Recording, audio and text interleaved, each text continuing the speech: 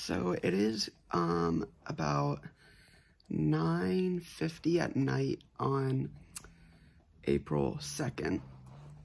So tomorrow is when I'm going to be getting my packing out, but I wanted to film a little bit of how I'm feeling about that, because I don't know, there's like a little bit of like different feelings that I have. So, you know, up until this point, I really haven't had to focus on like what's down there, like after surgery. You know, I'm just laying here. I know there's pain, stuff like that, but like, I'm not like indulging in it, I guess. But with getting the packing out, obviously I'm gonna have to dilate 3 times a day for a while. And when you dilate, like right now, a lot of the stuff down there is numb. Not all of it, but when it's numb, I'm not really gonna be able to feel my way around. So I'm gonna have to like use a mirror to make sure I'm like putting the dilators in the right place and everything. So I think I don't want to say I'm like worried about getting the packing removed, but it is going to be something that's like really like in my face for a while, just because like it has to be in order for me to heal it, and to make sure that I'm like doing everything correctly.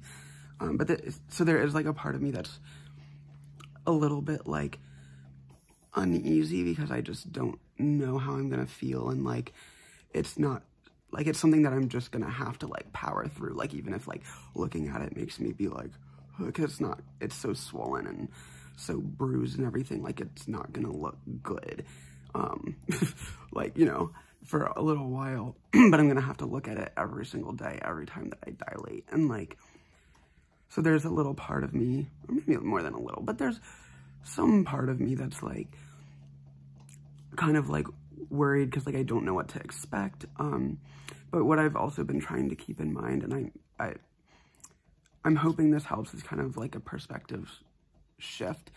You know, when I would watch videos of other people who have gotten this done, and they're like, oh, like I hate dilating, and like I'm sure I will hate it after a while. It's gonna be very repetitive, and I'm just probably gonna get sick and tired of it. But what I'm trying to like frame in my mind is like, instead of being like, ugh, like I have to do this 3 times a day, or, oh, now I have to do it again, like 2 more times today, or like, you know, whatever, just like feeling like annoyed that I have to do it. I'm trying to like see it more as like, this is like the first time in my life that like I'm able to like connect with my body, and like now like I have the opportunity to do that and like to take care of it. And like, even if it doesn't like look like a regular, like how it's supposed to look while it's still being bruised and swollen and stuff like that, like I'm still, like I get to have that time and that like emotional intimacy like with myself, and connect with my body by taking care of it. And so I'm trying to just kind of keep that perspective, because I think if I look at it that way, it feels like almost like a blessing, or like, I don't know, just like a good thing, like, oh, it's time to connect with myself, like, you know. And I don't think it's gonna be like fun, but it's at least like, if I keep that perspective, I feel like that turns it into a positive experience instead of like some annoying thing that I have to do all the time. And I don't know, I think it'll just make me feel better, I'm hoping. And, you know, of course, if I am getting like tired of it or whatever, like I'm not gonna ignore any negative feelings that I have, because it's important always to feel what you feel, acknowledge what you feel, whatever. But I think that perspective is gonna help me almost be more excited to do the really annoying things, because it's like pushing me closer and closer to like understanding myself and feeling connected to myself and like all that kind of stuff. And like, I get that opportunity 3 times a day to do that. And it might be really frustrating, and I'm sure it will, especially like, you know, I'm gonna have to learn how to wash down there again, with a different body part that's healing. And I'm gonna have to learn how to pee again, like all these different things. So I do think that like, there's a very good chance I'll get overwhelmed, especially in the beginning, because I'm just gonna be like like, my brain is gonna be like, I don't know how to do any of this, and, like, what is going on? And, like, I feel like it could be really overwhelming, but I think, you know, over time I'll get the hang of it, and then hopefully with the perspective of this being like a self-care task rather than like a I have to task, that'll help. Hello. So right now it's April 3rd, Sunday, and today is the day that I got my packing out. I didn't film it just because I thought there were going to be more people in the room, but it was just me and my surgeon's like right-hand man dude. And it was just hard to angle it, and also I could tell that there were going to be like a lot of feelings from my end that like came with it, and I wanted to just be focused on like what was going on and like letting myself like feel these things instead of trying to like multitask, I guess. But anyways, so everything came out great. I should ask his name, but the guy, he said that like everything looked great. And he said that, like, so he helped me dilate the first time, and he was like, sometimes there will be like stuff left over on the dilator, and he like pulled it out, and he was like, oh, like there's not a whole lot on here, and like everything that he said was like that I'm like exactly where I'm supposed to be, if not like better. So that's like pretty reassuring. And yeah, dilating is weird. It's like, I don't even know how to explain it. It's just like weird to like put something in there and then like hold it there for 20 minutes. But it was interesting, and like, so the way that they did mine, I don't know if this is how other doctors do it, but when I like got out of surgery, the stuff that was down here, I had my catheter, I had packing, and I had a tube to drain the blood, and I had, like saran wrap all over it, basically. And so he took off the saran wrap, and he took out the drainage tube with like the blood and whatever. And I was like, just like feeling really emotional, which also might be because I realized they have not been giving me my morning dose of estrogen. So like, I haven't been like off the walls or anything, but I think that may have played a little bit of a part into it as well. But anyways, so then I like asked if we could take like a quick break, whatever. And then he ended up, after the break, pulling out the catheter, which I thought was going to be like a longer thing to do. Just because, I don't know, I pictured the tube to be really long, but he just pulled it right out, and like, it felt like I had to like pee, but like I didn't. And then, I don't know, I started getting like really overwhelmed, and I was like, can we take another break? And I was like trying not to cry in front of this man that I barely know.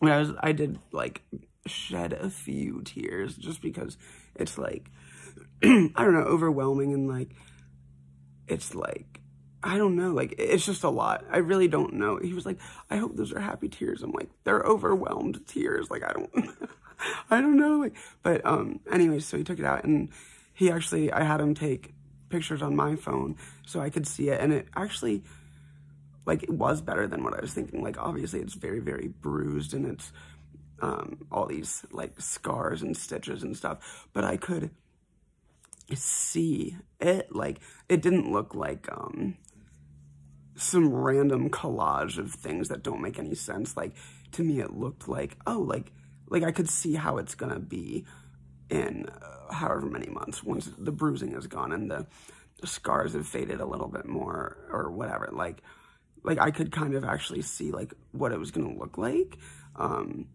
which I wasn't expecting. So that actually kind of put, like, it made me feel like relieved, just because, you know, like I've talked about it, that like I can't plan, like I don't know what's gonna happen. I can't plan the unknown because I've never been through this before.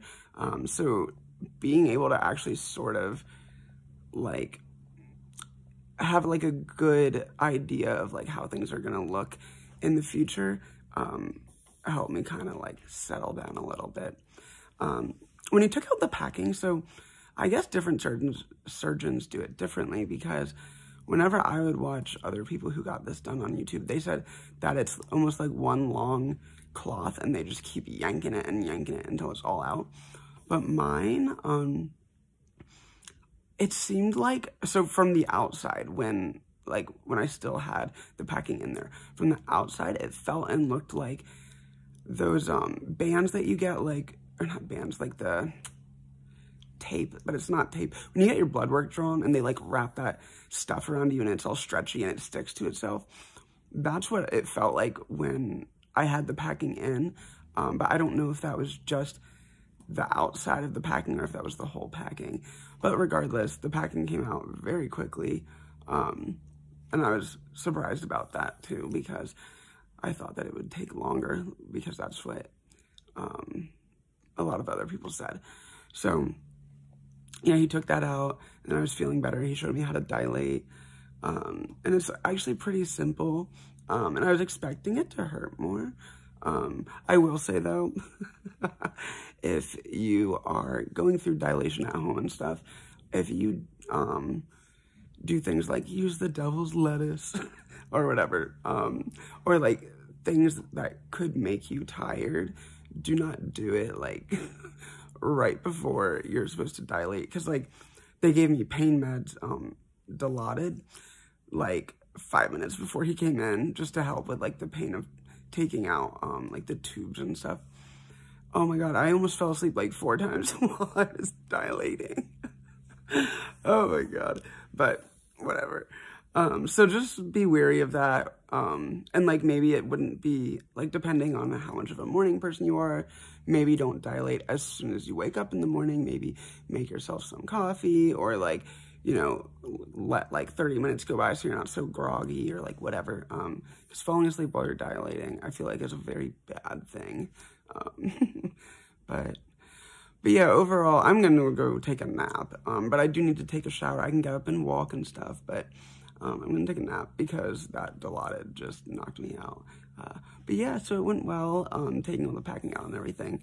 And I'm pleasantly surprised at how well it went, and how, I don't know, I felt like, or I assumed that through this whole process, I would be like incredibly ungrounded and just like almost like frantic the whole time. But I'm like surprised at how calm I've been, even when I have had feelings of like nervousness or anxiety. Like they haven't like taken over me, they're just like there. So I feel like, you know, I've been really fortunate in that sense. So all right, I'm gonna go back to bed. So it's about 12:35, and I just went to the bathroom for the first time, which is something that is necessary in order for me to go home, which I should be going home tomorrow, as long as like everything's good. What was I gonna say? Oh, a lot of people, when they get this surgery and they go to the bathroom, their stream can be a little all over the place because of all the swelling, that it like positions things wrong. But luckily, I guess I'm fortunate, it just went like straight into the toilet bowl. So that was nice, that was easy. And it like felt so weird because like most things down there are still numb. So like it was just like really, I don't know, it was like so strange. But yeah, also Trey is here with me right now and said he would like to say hello to everybody. Hi, everybody. Pathetic. He was so much more excited before I actually like turned the video on to him. He was like, I want to say hi to everybody. I was in the moment of helping you piss. Thanks. But also one thing that I wanted to add on to this, which has nothing to do with like using the bathroom, but I was thinking like one thing that kind of like really worried me about the surgery was like, I felt like it was kind of going to be like like all of a sudden, like, you know, you go to sleep with one body part and you'll wake up with another. But so many of the things down there are numb, and like, you know, it's gonna slowly obviously be not numb, but it feels like, now that I think about it, I think that for me kind of makes it better because it's still kind of gradual. Like when I started HRT, it wasn't like I started it and then the next day I woke up looking like a completely new person. And so like HRT was a little bit easier for me because it was so gradual, and I feel like since everything's numb, like I'm gonna be learning very slowly what my body needs and all that kind of stuff. So so I kind of actually like that it's numb. I feel like it kind of helps me ease into it more instead of like it being like thrown in my face and it being so overwhelming. I'm sure I'm still gonna get overwhelmed and stuff like that, or I'm still gonna have like my frustrations and stuff, but I'm kind of glad that it's all numb and that it's gonna slowly start being unnumb. So also something that I wanted to mention about like going to the bathroom after getting the catheter out, it's kind of a weird feeling because, like, you know, like you can have that feeling of like, oh, I have to use the bathroom, and I can feel it like as it starts to make its way towards like the outside world, but then all of a sudden it disappears because it's numb, and then I just like feel it, like, or not feel, I like hear it dripping from me, and then I can feel it if it like runs like under me, like to my little butt cheeks or anything. So it's like kind of weird that it like disappears, so it's hard to know like when I'm actually done, so I just wait until I hear the dripping stop because I can't actually feel that it's done. Also, Trey has been making fun of me all day because I've been like, so I'm not wearing anything besides this gown, and like there's all this stuff like bunched up under me, so I have all these like impression marks in my little butt cheeks. And every time I get out, Trey just keeps making fun of me. So that's fun. Also, something that like I am definitely open to doing slash like want to do, I guess. So I had my doctor take a picture or two of like what it looked like when they took out the packing and everything, and like he wanted a picture anyways to show my surgeon, because it was like my surgeon's like assistant dude that helped me with like taking out the packing and everything like that. But what I'd like to do for myself is to take like a picture of it, or have somebody, like a friend of mine or somebody, take a picture of it like every week so I can see the progress. Obviously I will not be able to upload those pictures to YouTube. But I was thinking, like, I don't really know how, because I like where I could post them. But I was thinking like if there was somewhere online that I could post them, just so that if anybody was watching this and was like curious how things looked or how things healed, like it's hard to kind of explain it without seeing it. So if any of you have any ideas of like where I could post these things, that would be like cool, because I would have loved to see other people's pictures, because so many times like I'll see like before and after, but it's like before, obviously before surgery, and then it'll be like 6 months post-op or something, and it's like, okay, but like what about when it first, you know, happened? Like they're missing like that middle gap. So if there's anything that any of you can think of about where I could post these pictures, and then just like have a link in like the description box in my videos or something, that'd be awesome, because I don't really know where to go. Because I've thought of like if I made like a private Instagram account, but that's still, I'm pretty sure I could get like flagged or whatever for putting pictures of that like on Instagram or something. So I'm not really sure. So if you have any ideas, let me know. So right now it is about 9:20 p.m. I just took my first shower, which was really nice, but I forgot to bring a brush, so I've just been finger combing it. But yeah, it feels really nice to have a shower. I also did, I don't want to say the word because I don't know if it'll like flag the video, but like where you put something in there and like flush it out to clean out any like whatever that's in there, that's been in there for the whole day, like from dilating and stuff like that. So I did that, and that was relatively easy. Here, the way they did it, they have like a bag that they hang on, like the IV pole. Wait, where is it? Yeah, like the IV pole, and then gravity just, you basically stick the other end inside of you, and then it just like goes down and flushes you out. But the kind that my doctor recommended to get is one that's like, it's a ball, and it has like, so you fill up the ball with water and then you put it inside you and you squeeze it, which I think I'll like that better because you can do that one in the shower. It's a little easier to handle, whereas if you're doing this, you kind of just have to sit down or whatever. I still have to dilate one more time. My doctor said that you're supposed to like flush yourself out after your first dilation of the day and before your last one, because the last dilation of the day, they have me putting some sort of like antibiotic cream on the end of the dilator so that it can help to heal inside. So if you put that on and then you flush yourself out right afterwards, like it's not going to stay in there. So I still have to do my last dilation of the day. The second one that I did was a little, I feel like it wasn't as easy, but part of that was because my mom was here and like I didn't care that she was here because like she's been through this before, because if you haven't watched my other videos, I have two moms. One of them I don't talk to and the other one is trans.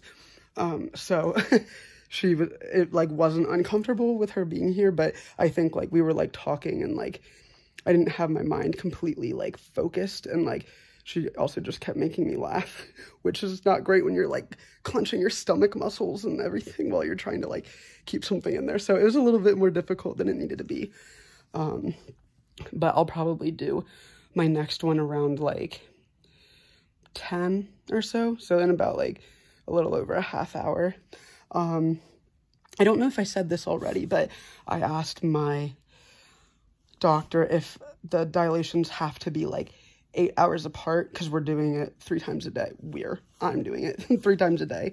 But he said that it doesn't have to be, like, you just want to make sure. I mean, obviously spread them out, you know, decently. Don't do like 3 within 2 hours or something, but you know, like it's not like a strict schedule where like it's going to be horrible if you're off by an hour or 2 or something. So I think like I have alarms on my phone for when I'm at home so that I don't forget.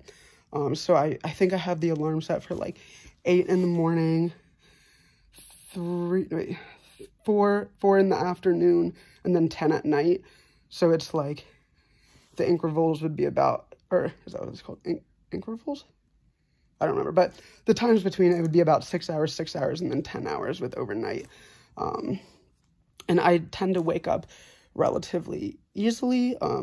So I'm not somebody who like sleeps in until like 2 o'clock in the afternoon or something.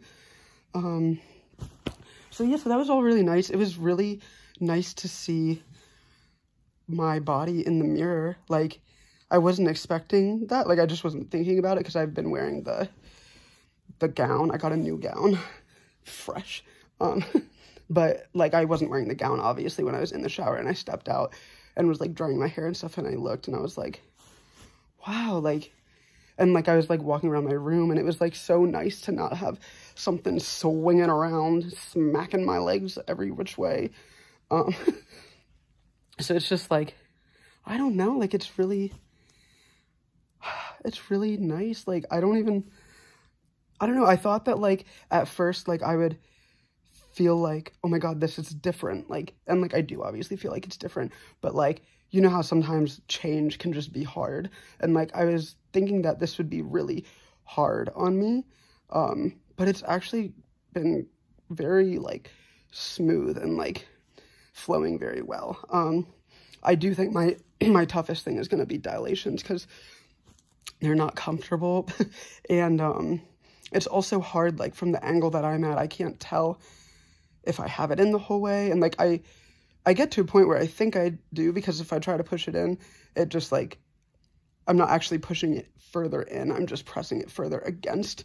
And so like, if you let go of that pressure, it like you know, like, I don't know how to explain it. Like if you go like this, it's like this, it's like I'm going like this, and that's not actually pushing it in, because as soon as I let go of the pressure, it's bringing it back. So, but it's hard too, because like things are numb down there, and I'm like worried because it's like so close to like my like intestines and stuff. I'm like what if I like mess up and like create a hole in like from one hole to the other? Like it's a little weird. So I'm gonna talk to my doctor tomorrow about that and see like if he has any like advice, or like this is how you know when to stop, or like, you know, whatever the case. But I mean, I think I did a pretty good job today, especially since it was like on my own. So yeah, I think that's everything for today. I will, this video, I'm gonna like put it all together, and then I'm gonna upload it tonight, and then I will start filming. I'm pretty sure I'm going home tomorrow. I'm not gonna say I definitely am, because I guess everything can change, but like from what it sounds like, basically I've done everything I need to do and I'm ready to go home. So that'll be really interesting, going home and like being in my own space, and like this isn't a hospital anymore. I'm back in my life, and that's gonna be like, whew, it's gonna be interesting. But I'm excited. So I hope you'll have a wonderful night, or had a wonderful night, or whatever. Thank you for watching my videos and being supportive and being the wonderful, wonderful people that you are. I will see you tomorrow.